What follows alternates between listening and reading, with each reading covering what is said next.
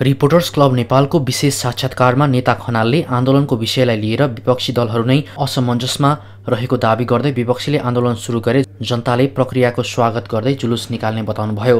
साक्षात्कारमा उहाँले विपक्षी दलहरू प्रक्रियामा नआए उनीहरूको राजनीतिक अस्तित्व नै समाप्त हुने चेतावनी दिँदै आफूहरू अब प्रक्रियाबाट कुनै पनि हालतमा पछाडि नफर्कने स्पष्ट पार्नुभयो। जुनसुकै हिसाबले पनि प्रक्रियामा जानु त अनिवार्य छँदैछ, अनि प्रक्रियालाई किन हामीले अपमान गर्ने? प्रक्रियालाई हामीले सम्मान गर्नुपर्छ, प्रक्रियामा जान तयार हुनुपर्छ र हामीले छलफल गर्दै जाँदा मानौ कतिपय सवालमा हाम्रा मतभिन्नता भए, मतभिन्नतासँग किन डराउनु?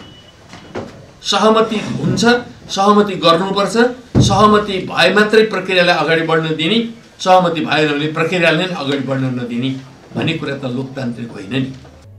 संवाद समितिका सभापति बाबुराम भट्टराईले सहमति गर्न सकिने भनेपछि नियमसङ्गत रूपमा प्रक्रिया सुरु गरिएको स्पष्ट पार्दै उहाँले यसमा 75% समर्थन रहेको दावी गर्नुभयो। उहाँले अब जस्तोसुकै बाधा आए पनि संविधान बन्ने बताउँदै प्रक्रियाबाट फर्कनु भनेको विधि र प्रक्रियाको अपमान गर्नुभएको बताउनुभयो। उहाँले संविधान निर्माणका लागि राष्ट्रिय सरकार समेत बनाउन आफूहरू तयार रहेको स्पष्ट पार्दै मधेसवादी दलहरूलाई सरकारमा ल्याउने तयारी भइरहेको र एकीकृत माओवादीले चाहे उसलाई पनि सरकारमा समावेश गरेर राष्ट्रिय सरकार बनाउने जानकारी दिनुभयो। हामी अहिले पनि प्रक्रिया सुरु भए पनि हामी सहमतिकै पक्षमा छौँ, हामी संवादका पक्षमा छौँ।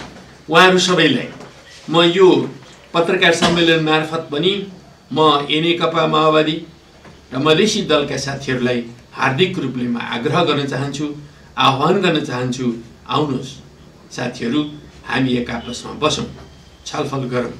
फेरि पनि हाम्रा तिनै मुद्दाहरू हुन्, तिनै मुद्दाहरूमा अझै गहिराईबाट हामी छलफल गरौँ र सहमति निर्माण गर्ने कोसिस गरौँ। संविधान जारी नहुँदासम्म सुशील कोइरालाको विकल्प नभएको र एमालेको पनि सरकार परिवर्तनको सोच नभएको उहाँले स्पष्ट पार्नुभयो।